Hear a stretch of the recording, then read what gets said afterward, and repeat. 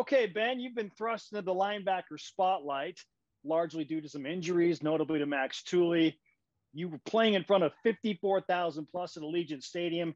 How did you handle the season opening stress and pressure, knowing that you were the guy that was going to play starter minutes? Yeah, it was interesting how it all panned out, but it was something that I all off season had been working for, something that, I personally, from the second I woke up to the second I put my head on my pillow at night was kind of working for that. And so, I was blessed and definitely with Coach Clune and the whole coaching staff, they got us all prepared, all the linebackers. But it was something that, we had all worked for. So when the time came, it wasn't time to shy away from it. Right. And so the moment's never too big. And that's something that I learned Saturday, and I felt prepared, because of the coaches, because of the work that we had put in. So, I was grateful that it panned out the way it did. And I was confident. And so I was grateful for that. Your defensive coordinator, Elisa Tuiaki, said that Arizona threw everything, including the kitchen sink at you in terms of an offense, made a ton of adjustments. And so it understandably put you guys on your heels. What did you learn about BYU's defense going through that experience of seeing so many strange looks at times from Arizona? Yeah, definitely. It was tough because we didn't have a ton of film on them going into the game. So I think it shows that we were versatile, being able to adjust to everything that they were throwing at us, and then just being physical. It's hard to, as an offense, to score if they can't push you off the ball, if they can't run through tackles. So I was proud of the way that our guys fought, especially, down the stretch. So it was awesome. Where do you feel like you need to be better going into the game against Utah, specifically you personally and as a defense overall? Yeah, personally, there's always things that you can adjust and fix. And so, whether it's the small stuff or the big stuff, but, personally, I feel like what I can do is definitely be on my P's and Q's when it comes to just being assignment sound, and then obviously watching the film beforehand. And so with this week with Utah, we know that they got some guys, but, we got guys as well. And so it's just going to be getting those guys, they're going to want to isolate, obviously, their star players. And so if we can get those guys bottled, I think it'll end up in our favor. Okay, let's turn the page generally to Utah. When I say Utah at BYU Saturday night, what's the first thing that comes to your mind? Win. Understandably, given BYU's recent struggles, maybe you've heard, I'm sure you've been reminded a million times over, 9-game losing streak. What type of pressure do you feel with that type of past coming into the game Saturday night? Yeah, definitely. I grew up watching this game. I think a lot of players did as well. So it definitely means a little bit extra to me. But like I said, we've been working hard all off season. I'm confident in how strong we are. So it's not time to shy away from it. There would be pressure if we weren't prepared. So I feel confident in our boys, and I know that we're going to come through Saturday. It should be good. I'm excited. Tune in. You mentioned that you grew up watching this rivalry. When did the rivalry become a big deal for you personally? For me personally, back in 2008, 2009, I was young, but obviously back in like the Dennis Pitta, Max Hall days. I grew up in Salt Lake, so I was surrounded by Utah fans, and it wasn't a massive deal to me, but it was pretty big. It was pretty big, and so growing up, I grew up in Ute country, so I'm around those guys all the time, and we're all friends at the end of the day. But it'll be fun to talk a little smack after we beat them Saturday. Okay. Shots fired. I can get on board with that. Now, growing up in, as you called it, Ute country in Salt Lake City, why did you opt for BYU? Is this a family thing? Walk us through the history of how you became a BYU guy. Yeah, definitely.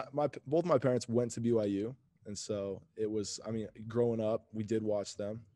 And Kalani, when I was in high school getting recruited, Kalani was one of the first guys to show me love. So he was a big reason why I came to BYU, and I'm grateful. It's worked out great for me. So I talked to your teammate James Empey earlier this week about media distractions, and with the Big 12 bonanza happening, pending invitation, we think, for BYU coming along, of course, the rivalry, the banter, the smack talk. How are you compartmentalizing all of those potential media distractions? Definitely. It's with the media, you're never as good as they say you are, and you're never as bad as they say you are. So I try to tune all that stuff out. All you can do is control what you can control, and that's showing up to practice, getting everything aligned and executing. So that for me is how I handle that. And I think that's how our team does it as well. Ben Bywater is with us on BYU Sports Nation. Now, just to clarify, are you saying that you tuned me out, Ben? No, I'm always tuning into you. Okay. Fair. Hey, if you want to, I'm used to it. It's okay. You can tune me out, brother. Like, no offense taken. I totally get it. No, just out of curiosity, and maybe you don't want to answer this question, but I got to ask it anyway. How is the team reacting to news of a potential Power 5 conference invitation?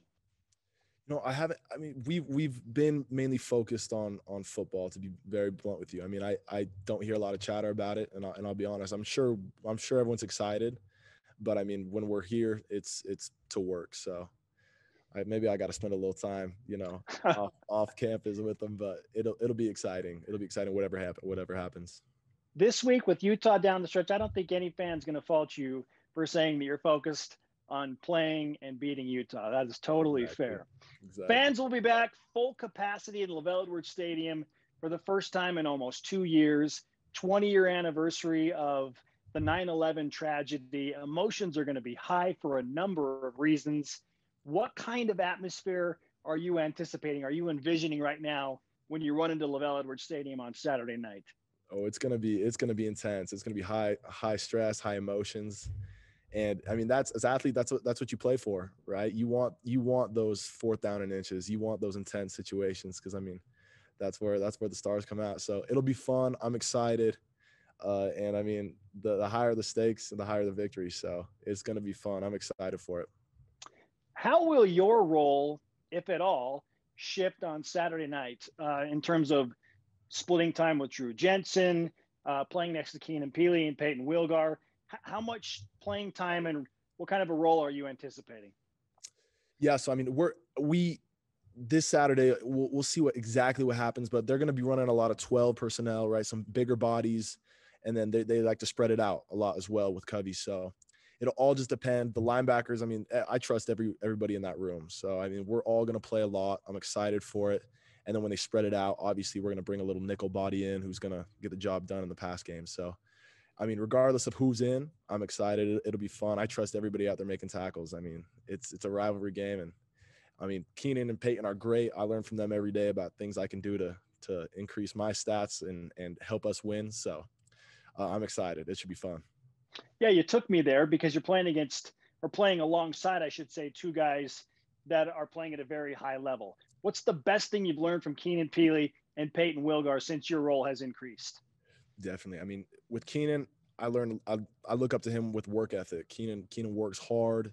He does everything right. And so I love playing next to him. It's super easy to know that he's on the side of me, getting his job done at Mike. And then Peyton obviously works hard as well, but just super instinctual. I mean, I'm always asking what he's thinking.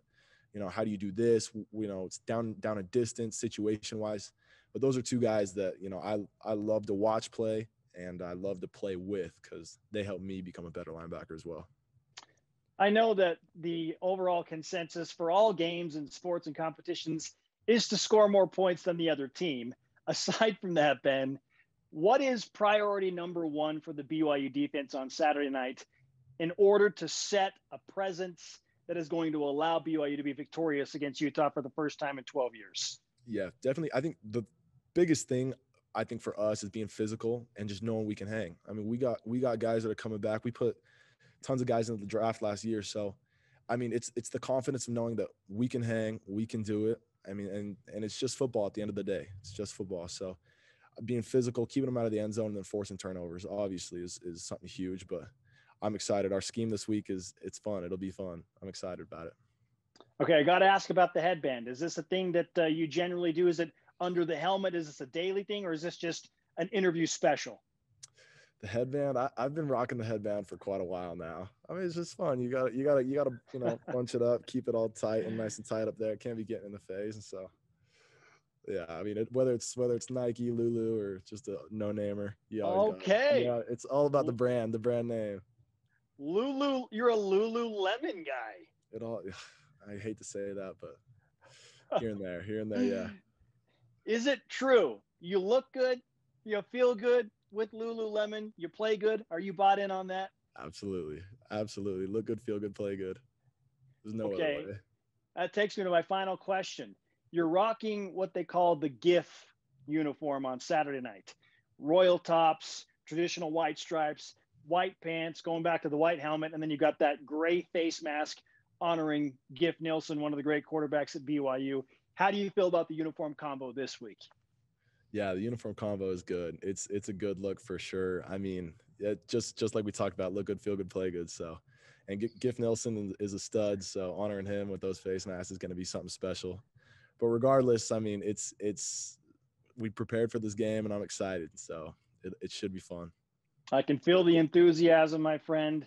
I'm going to give you as much BYU Sports Nation karma as I can muster up here over Zoom so that you go and play well. You take care of business. Rock the Lulu, the GIF uniforms, and best of luck to you on Saturday night. Yes, sir. I appreciate that. Thank you.